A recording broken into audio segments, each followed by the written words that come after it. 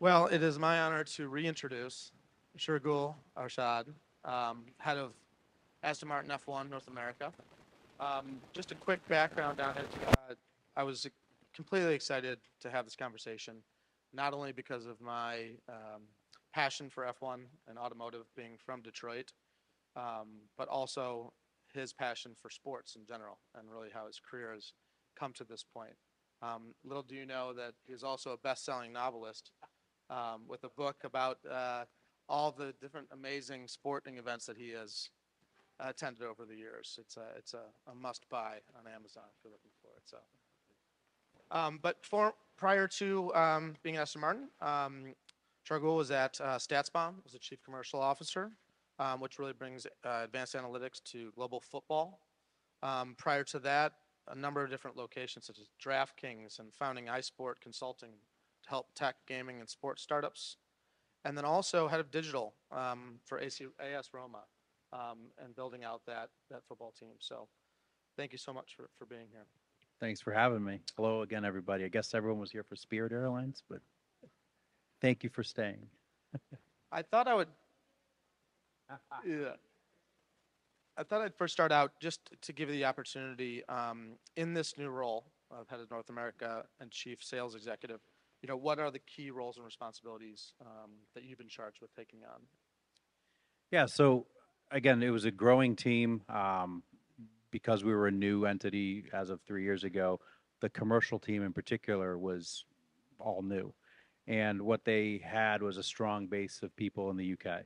And for a number of reasons, from accents to cultural references, it was very strong in speaking to a lot of the European touch points and time zones as well.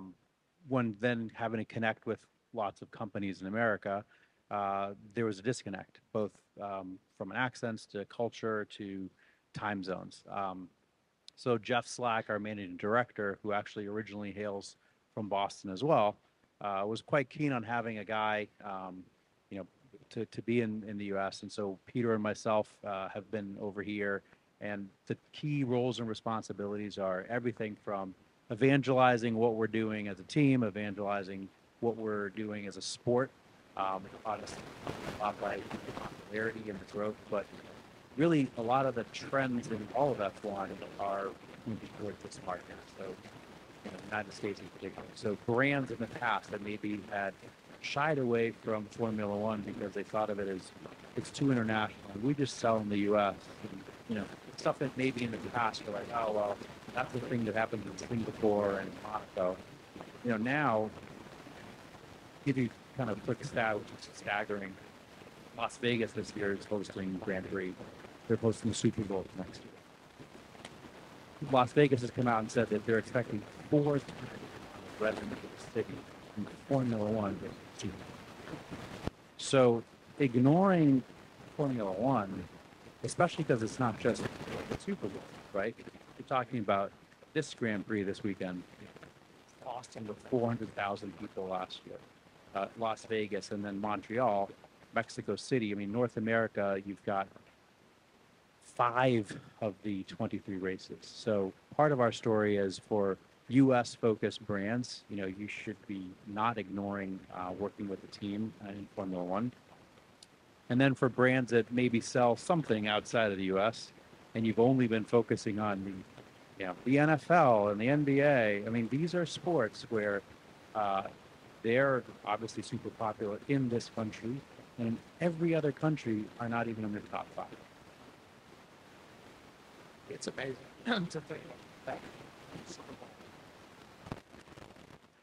I think it's important to also to help educate the crowd, people in media and brands on really, the differences between marketing sponsorships between, say, a team, F1 in general, and or even Yeah, it's a great categorization. There's sort of 3 types of investment that a brand can make within Formula One. So Formula One is sort of the league, right?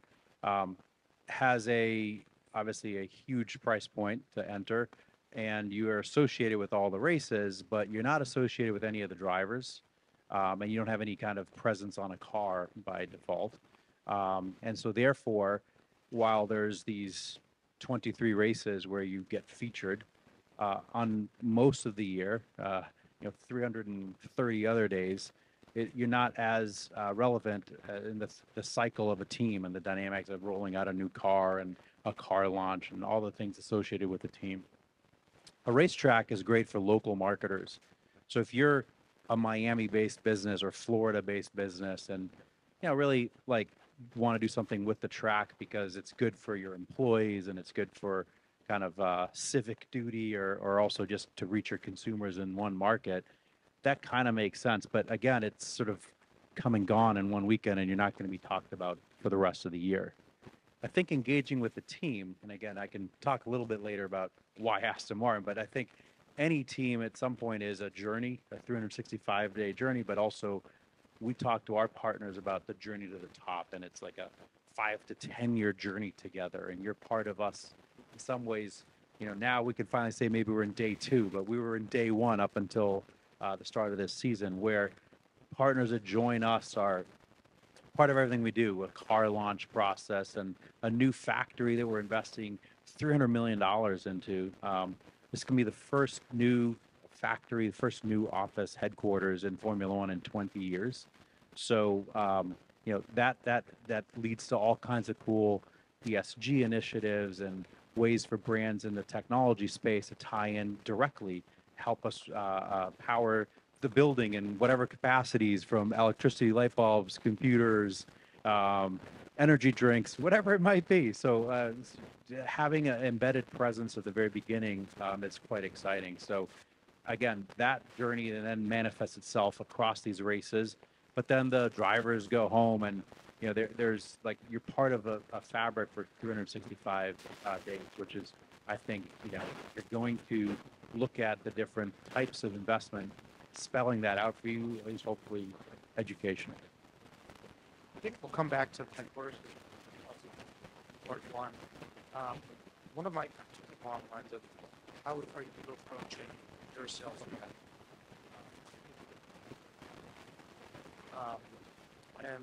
what's that? Yeah, I mean, so we've really taken a partner-centric approach. One of the things that we found, again, taking a fresh look, which we were allowed this amazing opportunity to come into a sport just 3 years ago, is you come in with fresh eyes and see what some of the teams are doing. And again, I don't name any other team, but there are some teams that are extremely arrogant around, here's your tickets and your slap a logo on the car and please stay away and don't mess up our experience and we won't put you on social media and the drivers don't do it. And then there's other teams that will kind of farm out an ascot like and put like a gazillion little stickers, and again they'll have the problem that they can't service any partner very well. So our focus is, look, we are Aston Martin as a brand. We treat everyone with this kind of inclusive, exclusive experience where people that are part of our brand are treated almost as exclusive, amazing partners. So we've over-invested in partnership services. So it's about helping the partner deliver a goal. So in some cases, it might be only beer wanting to be seen as a premium beer because they're associated now with Aston Martin and James Bond. Or it might be Cognizant who's trying to sell more consulting arrangements around the world by talking about hospitality.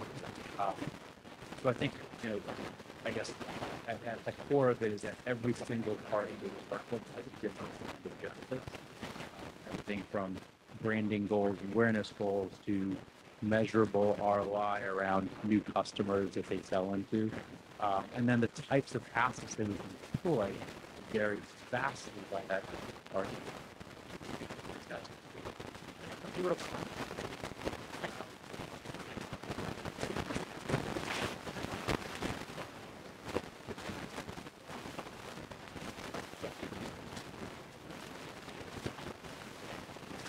mean, again, it goes back to this. No, it gets very bespoke, and I work with field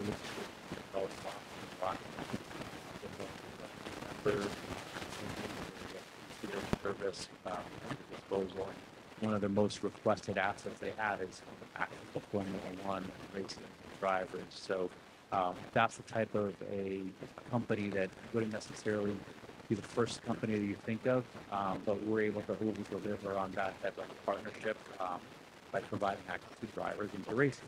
Another one, to the large partnership with Citibank, and I was around some of the folks at a Miami race today we did in January, where people could drive two of our different model cars around a racetrack on the Concourse Club. And, you know, the excitement level that the city could bring to their private network clients and customers, and bring them some of their corporate customers as well. So the entertainment platform that could create for people is quite fascinating. And again, an average Formula One team does between 2 and 3 new partnerships a year with a very high retention rate. It's almost like once you get involved with a team, you want to be part of that journey.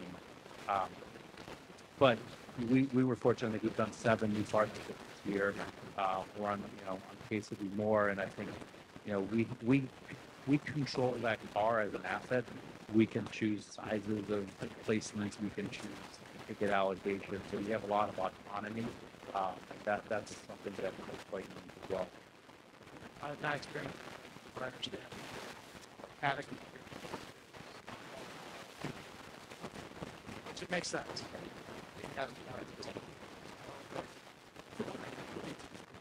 You walk us through kind of that experience.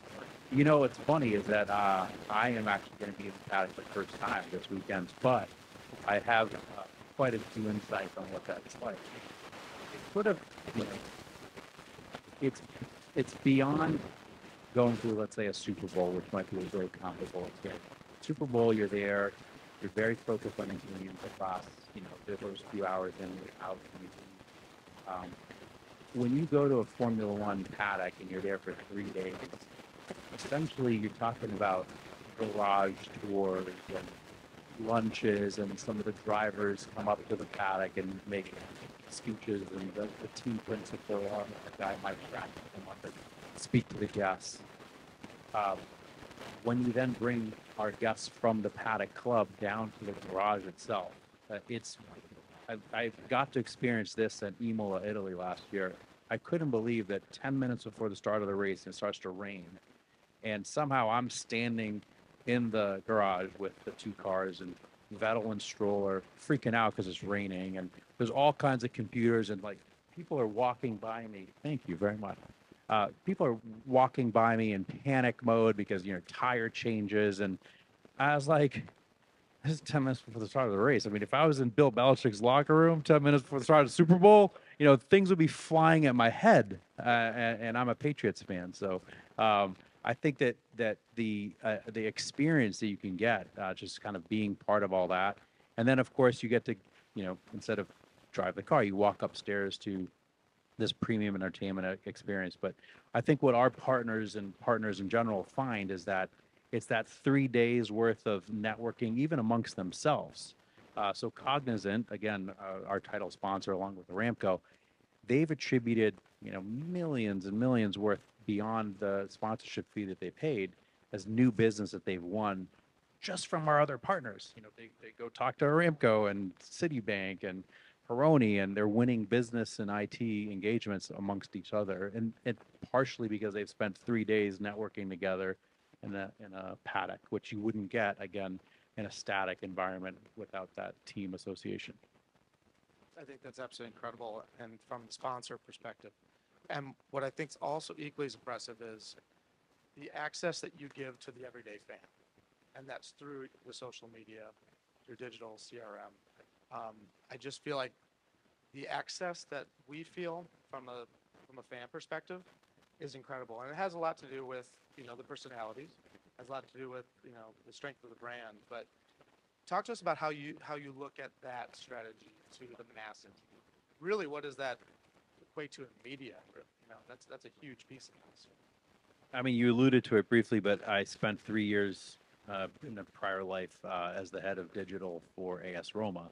And the whole concept there was access, behind the scenes to the players and some of the things that are happening on and off the field. And I was pleased to see a lot of that happening here with Aston Martin as well. And I do think that Drive to Survive has made that common, and that because there's cameras everywhere, the drivers are much more comfortable opening up. And maybe, had we attempted this 3 or 4 years ago or prior to the, popularity surge and Drive to Survive, maybe that wouldn't have been as possible. So I have some empathy for some of the older car brands that maybe were there, heck, even before social media, and are still very kind of entrenched in certain ways. But it just goes to show that right now, there's new platforms opening up. I mean, again, this TikTok phenomenon that's happened.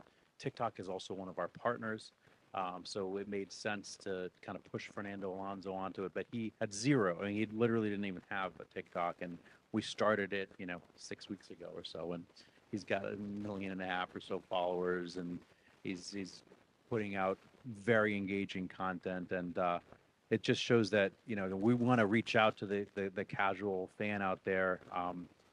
But honestly, this begs focus too. Unlike any other sports team, we get no revenue from ticket sales. There's no luxury suite revenue. There's no parking.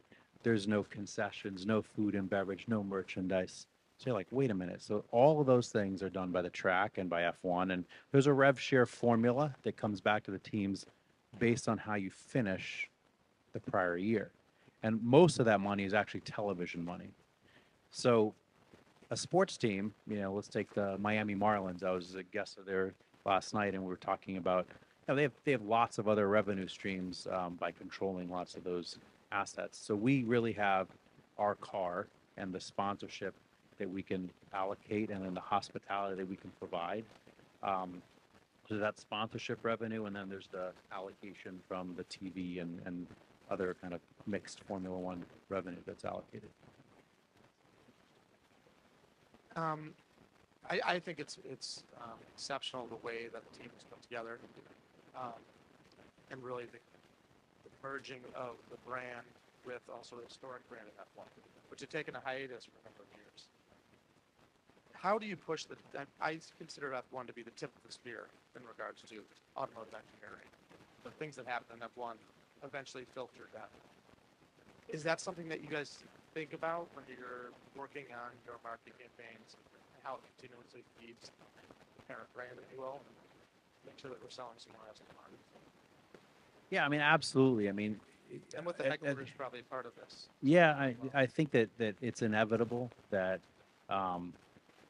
the association with a Formula One car does mean the highest speed cars out there, the most performance-oriented cars, the ones that everyone is seeing, the global eyeballs. 1.5 billion people watched Formula One races last year. The average TV race gets 70 million viewers.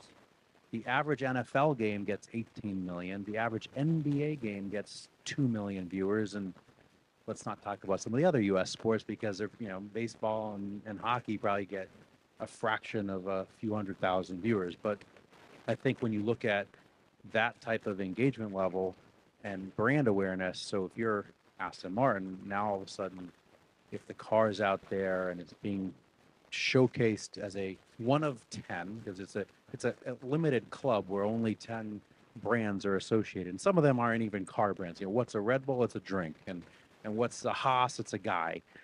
So some of the car are not even car brands. So when you boil it down, then there's a direct, of course, implication that when you're featured, especially how you're featured. So in our case, we always try to have a certain type of prestige imagery out there, an elegance that is, again, reflective of the Aston Martin brand.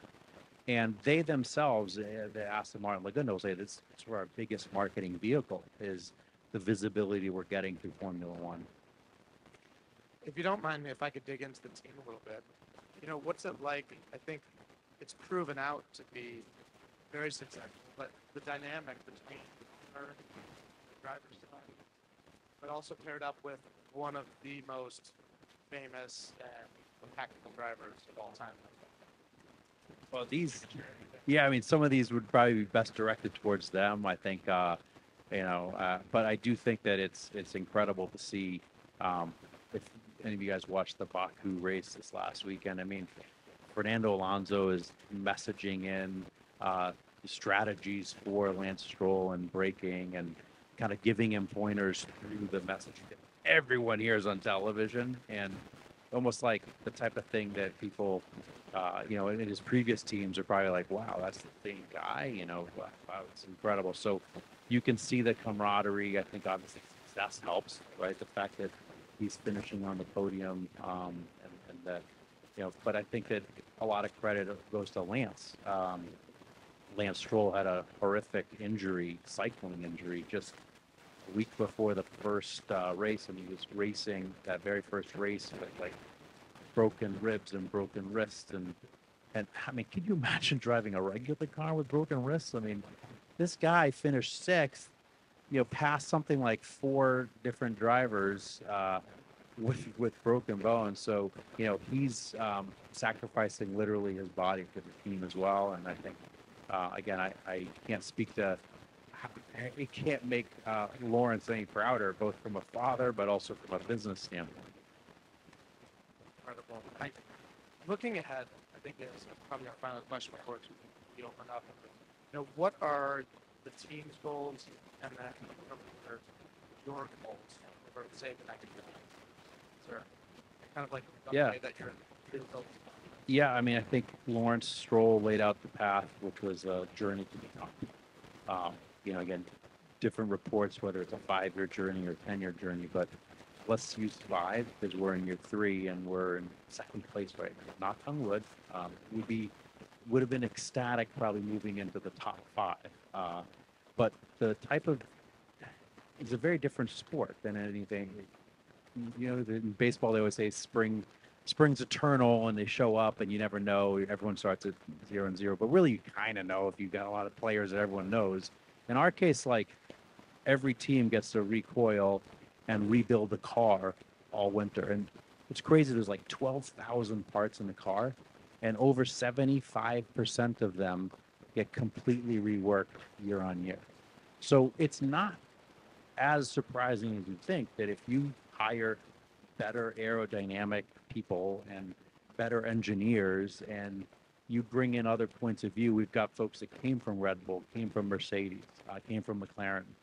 We've got drivers that came from Alpine and raced at Ferrari. So we've got this knowledge that can then all of a sudden allow the opportunity to kind of transform a car, and then lo and behold, you go from thinking you've made an improvement to, as of right now, performing at the second place car level. And again, there's loads of time left in the season. Other teams can make some tweaks and improvements, but there's no denying right now you've got a fast car, excited drivers, and a lot of positivity.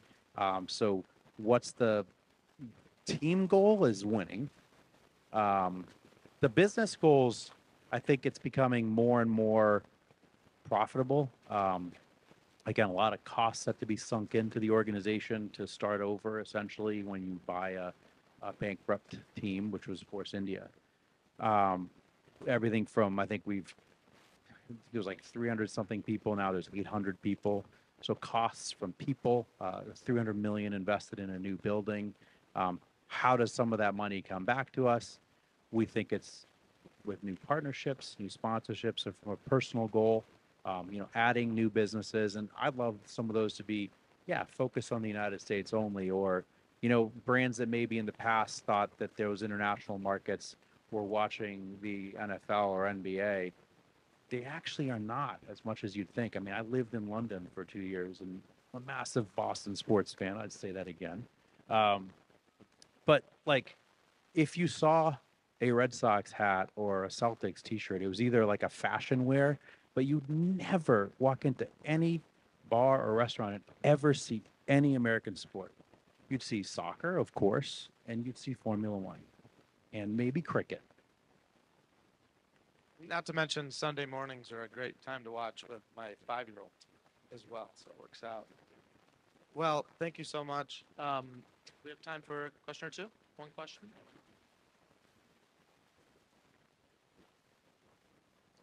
I think we nailed it. Well, thank you so much.